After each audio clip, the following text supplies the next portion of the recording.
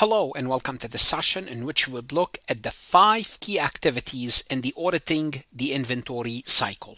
Always, I would like to remind you what we covered in the prior session. We looked at introduction to auditing inventory and warehousing, and we looked at the 6 functions in that cycle, which involved looking at various documents, the process, and basic accounting.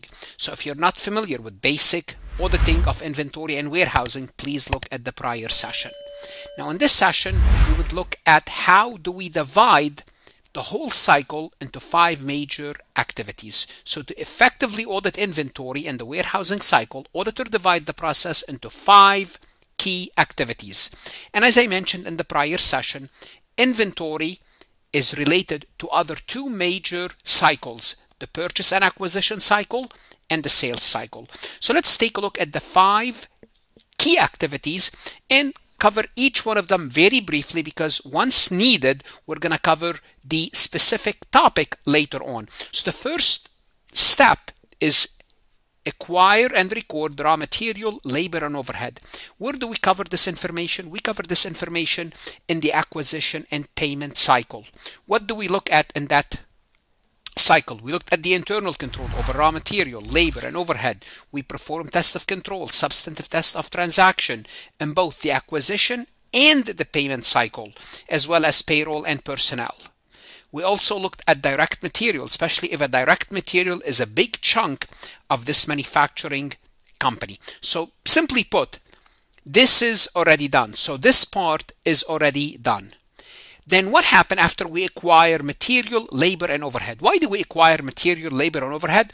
To move it into production, to move it to work in process. And this is where we have an internal transfer of asset and cost in the company. Here what we're doing is we're moving the raw material from the raw material to work in process. We are allocating the direct labor to work in process. What do we need at this stage? In this stage, we need to be familiar with the cost accounting record. And this is a major part of inventory and warehousing cycle. Here we would look at the internal control. We make sure the accounting is being done accurately, the assets are being transferred properly, everything is accounted for. And we will have a whole session for internal transfer of asset and cost, which is basically auditing the cost account record for the company. So this is part of it. Once we are done, once we produce an item, what do we do with it? We transfer it to finished goods, then we ship it and we record the revenue and the cost. And this step, this activity in the inventory cycle is part of sales and collection. Therefore, it's already covered. What do we do in the shipping? When we ship the goods, we prepare shipping documents, we have sales invoices, we make sure the record of revenues and costs are accurately documented, we make sure that all goods that are supposed to be shipped are actually shipped, all sales invoices are correct, so on and so forth. And we looked at this in the sales and collection cycle. So notice, out of 3, 2 is already covered. Two key activities are covered. Then we would look at observing physical inventory. We have to take inventory, and this is a must in accounting and auditing. This is a critical step. Notice it's a must. Must means the auditor cannot be satisfied by accepting the client numbers of inventory. We have to check the dollar amount, the unit, the condition. Is it in still condition? Now you might be saying, why am I emphasizing this point? There's a landmark case back in the 1930s, in 1938, a company called McKinson and Robbins. It's a pharmaceutical company. And what did they do? They inflated their inventory by $20 million. You might be saying, if it's a large company, $20 million is not a lot. Well, that's $20 million in 1937, 1938. That's a lot of money. So because of that case, because of that landmark case, guess what happened? Auditors cannot accept any inventory figures until they actually do what? Physically inspect. And when we say physically inspect, look at the condition. Is it still saleable? If not, then we have to write them down.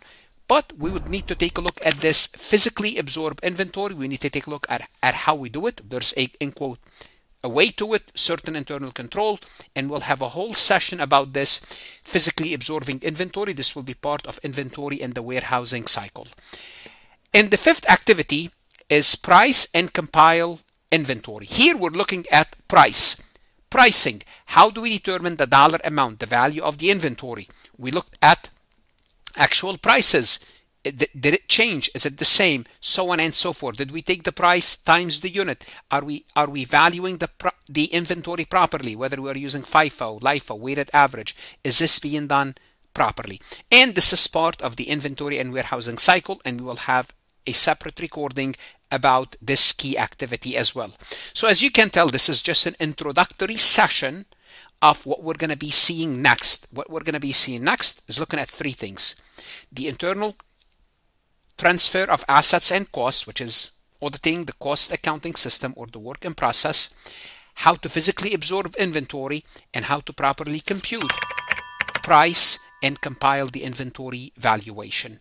What should you do? Now you want to go to Farhat Lectures, look at additional lectures. That's going to help you, whether you are an accounting student, CPA candidate, CMA candidate, or any other professional certification. Invest in yourself. That's the best investment you can make.